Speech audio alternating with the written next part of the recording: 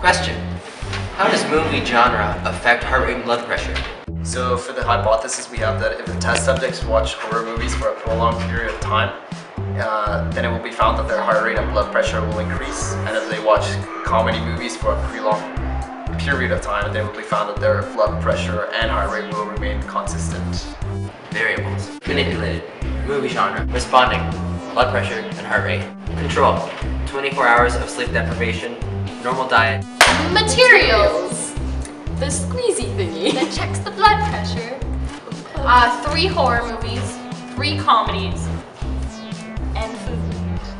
Procedure: the first part in our procedure was to take a baseline blood pressure and heart rate with the blood pressure thingy. And the second part in our procedure during each movie was to take a beginning, 1 hour in, and the end of each movie that we watched, both horror and comedy. And that's our procedure. Oh, I didn't see you there. I'm test subject number 1. My name's Rebecca. Hey guys, I'm test subject number 2. My name's Catherine.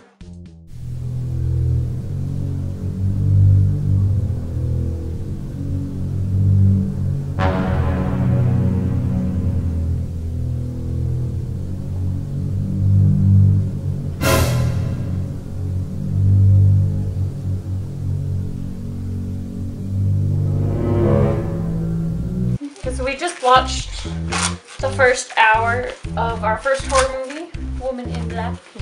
So we're doing our blood pressure checks here. So we'll get this going here.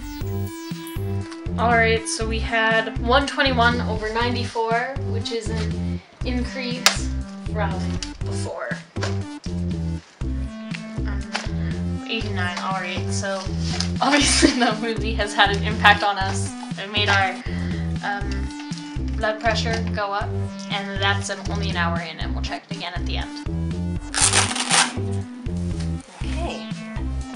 Off. On.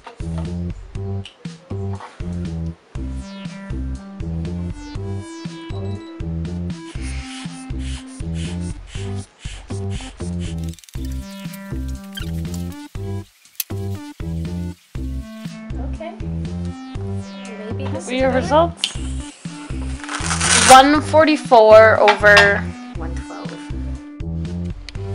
So we have our results here from our first test here, where mine started at 119/89 and my final one was 121/93 with my heart rate at 87. That changed to 71.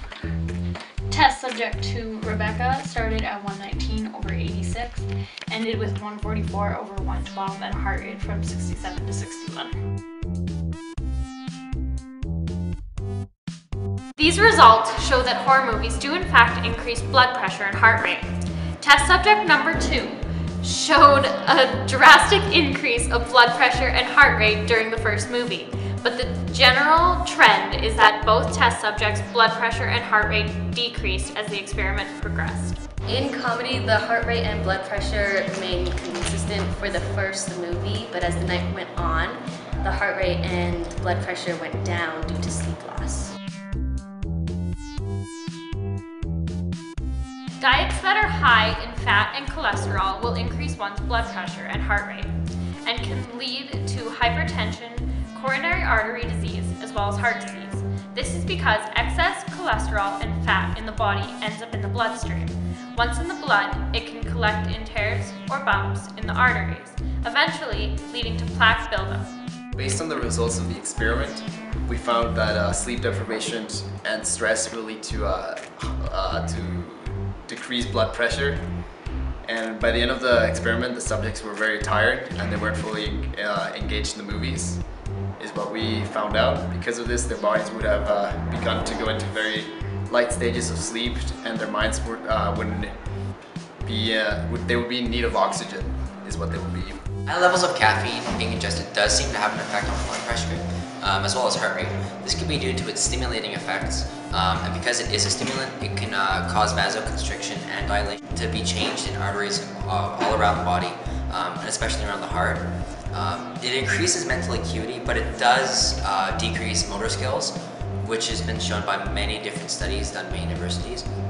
And that means that arteries in muscles and organs could be constricting, while others in the brain could be dilating, which means that there could be an increase in blood pressure and heart rate.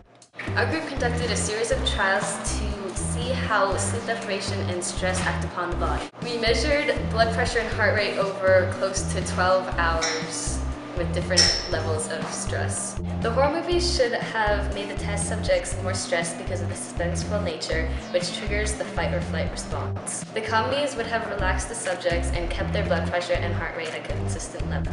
However, it was surprising to find that there was a consistent decrease of blood pressure while heart rate on the average remained stable, with variance in between each trial.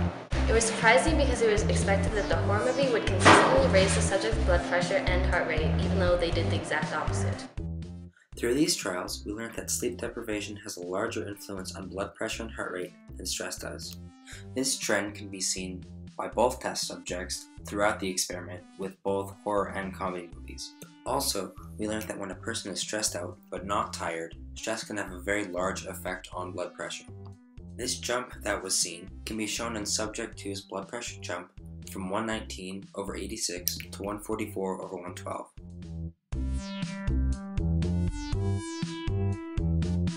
The hypothesis was proven to be correct. It was shown that when the subjects were scared during the horror movies, their blood pressure and heart rate increased, and when they were watching their comedies, their blood pressure and heart rates remained relatively consistent. An improvement that could have made was the control variables between the subjects. Sleep deprivation seemed to have a very large influence on how the results turned out. So to eliminate the possibility of messing up the data, the subjects could have watched during the middle of the day when they were fully awake and not falling asleep. Another improvement that could have been made is finding an equilibrium between the two movies. So whichever movies that they equally find scary and funny, so that the results could have been equal. Sleep deprivation and high-stress situations are common in society nowadays, which means that experiments such as this can be applicable to most people. High-stress jobs can lead to sleepless nights, and in the long run resulting in an increase in blood pressure and heart rate, which leads to detrimental diseases such as hypertension or atherosclerosis. Those two diseases are becoming a lot more common in society nowadays. Another connection is the development of drugs that can alleviate lifestyle-based diseases, such as hypertension, atherosclerosis, or heart disease, through research conducted by a study of situations that increase blood pressure and heart rate. And if they're studied extensively enough, then the treatment could be formulated that could eliminate the effects of increased blood pressure and heart rate.